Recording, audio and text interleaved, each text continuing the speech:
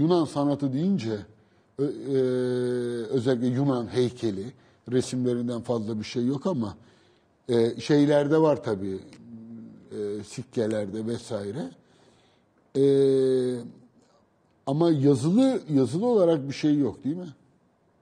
Yani şunu demek istiyorum. Yunan deyince neticede bizi izleyenlerin de çoğu bu çanaklar, çömlekler, oradaki paraların üzerinde ufacık sitellerin kenarlarında filan buldukları şeyleri görmüyorlar. Niye görüyorlar? Platon'un diyalogları gittiğinde 30 tane kitabı önüne koyuyor. Hayır, zaten Thales de zaten Yunan canım. Ona gerek yok ki. Zaten Thales de Yunan, millet de Yunan. Hepsi Yunan. Şimdi burada istersen canım iyi bir yere geldin. 10 numarayı verir misin lütfen? Can alıcı noktası millet. Sen de bana söyledin ya burada biraz odaklanalım diye. İşin can alıcı noktası millet. Muhteşem bir liman. Zaten onun o hali İsa'dan önce 2000 yılında burayı bir Girit kenti yapıyor. Giritliler 2000 ile 1450 arası buranın sahibi. Şimdi o körfez yok ama değil mi? Yok maalesef. Evet. Doldu çünkü. Tekrar verir misin canım? Alüvyonlarla. Şimdi çünkü sadece denizle değil, karayla da doğuyla da bağlantısı var. Orada Menderes Irmağı üzerinden. Muhteşem bir kent. Şimdi bu kentin adı Milevanda.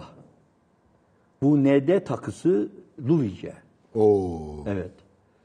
Milevanda. Milevanda. 2 L ile Milevanda adı. Şimdi yine Karya kentleri var. Onların Luvice isimlerini de bildiğimiz Alinda, Alabanda, Labranda. Bakın hepsinde aynı takı var. Şimdi kimse yatsımıyor bunların ismen Luvi olduğunu. İşte 15. yüzyılın ortalarında Tera volkanı patlıyor. Girit bir barış ülkesi. Sur bile yok kentlerde. Düzlüğe kurmuşlar zaten. Yerle bir oluyor. Bunu fırsat bilen akalar Girit'i ele geçiriyorlar ve Girit'e ait olan her yeri de ele geçiriyor. İşte milletin ilk defa ve tek olarak Anadolu'da bugün kesinlikle Aka kenti ya da kolonisi diyebilecekleri millet bu nedenle Aka. Çünkü daha önce Girit indi ya. He, Girit'ten dolayı. Girit'ten aldı o orayı. Ama Girit'te tam bir Girit kentiydi ama 1450 ile 1200 arası süreçte tam bir Aka kenti olduğunda kuşkular var. Yani deniz üssü olarak da kullanılmış olabilir deniyor. Şimdi bu kentte ismi Luvice olan bir kent. Alibanda demiştim. Alibanda, Alinda, Labranda bunların hepsi bu da zaten millet bir Karya kenti olarak bilinir. Yani 12 İyon kentinde bir ama zaten Karca ya bunu sen bilirsin ya. Sen bilirsin de niye yazmasın bilemem.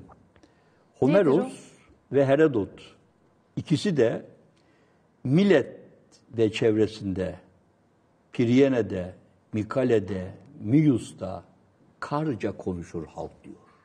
Barbar dil konuşurlar diyor. Yunanca değil. Biri 8. yüzyıl, diğeri 5. yüzyıl. Biri İonya hemen yanı başında İzmirli, öteki zaten Halikarnaslı, zaten Karyalı. Bu bilmeyecek de kim bilecek? Yani bunlar zaten konuşma diliyle bile hala Luvi. Çünkü Karya Luvi halklarından. Evet. Lidyalılar Luvi halklarından. Likyalılar öyle, Pamfilyalılar öyle, Karyalılar öyle, Troyalılar öyle. Şimdi ben yani biraz canım sıkıldı ama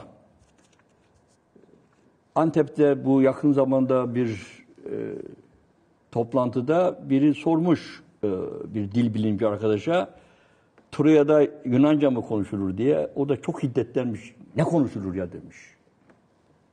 Ya bu kadar basit mi her şeyi? Ha?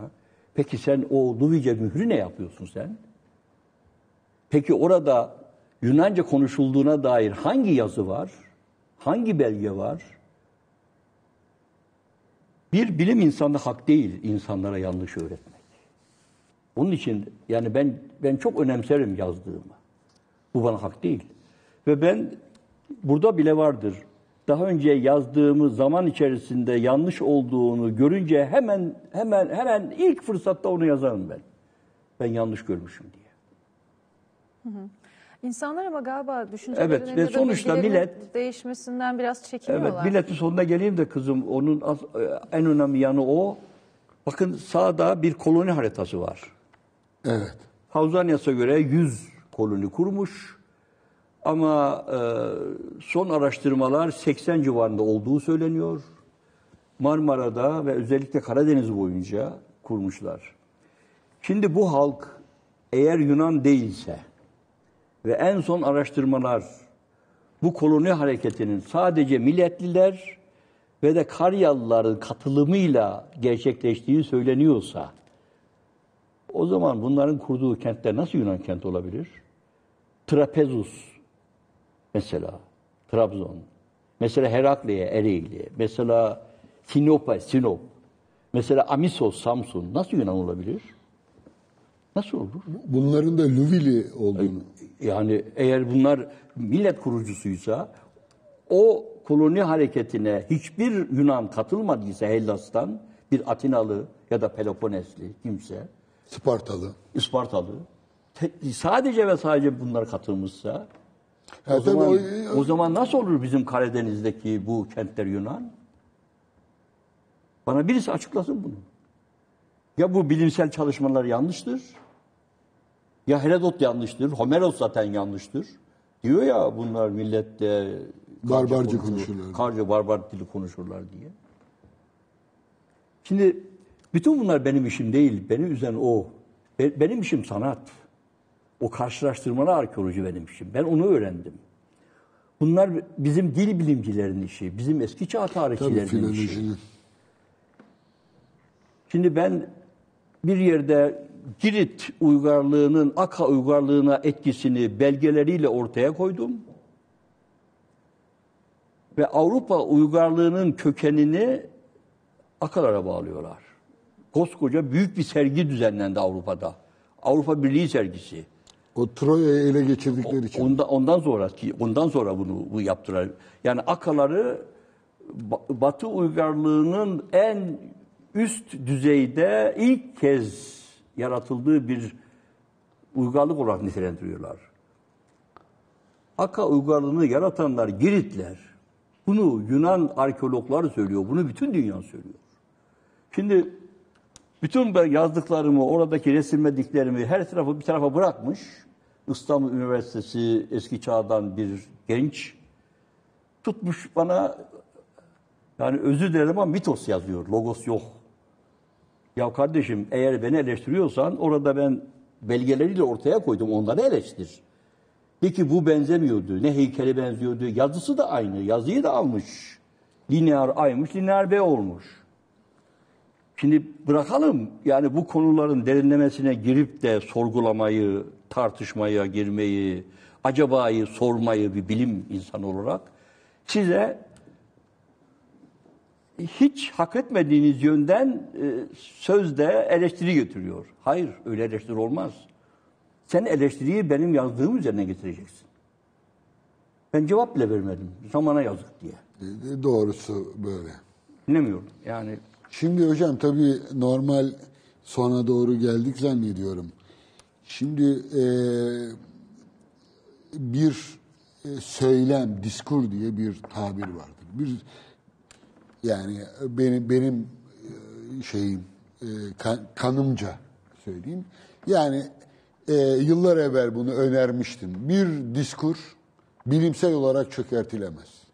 Bir diskuru ancak bir diskurla, yani söylem çökertir. Dolayısıyla sizinki şu anda bilim, söylemi yok ama. Karşı tarafta bir söylem var, o söylemin de altında bilimsel bir faaliyet var. Doğru eleştiri, yani siz bu söylemin altındaki bilimsel zemine bir anlamda eleştirinizi yöneltiyorsunuz. Ama bu söyleme, rakip bir söylem ortaya çıkmıyor.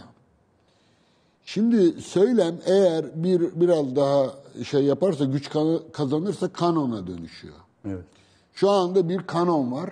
Dolayısıyla kanon varsa akademideki suskunluk silahının mermileri bu şeydir işte. Kanondur. Eğer kanon da biraz daha güçlenirse şu anda karşı karşıya bulunduğumuz şey paradigma ortaya çıkar. Şu anda çok güçlü bir paradigma var ve bu paradigma siyasal olarak da bilimsel olarak da kendi köklerini yeniden gözden geçirmeyi ve hatta onları değiştirmeyi göze alamıyor. Yani buradaki temel sorunlardan biri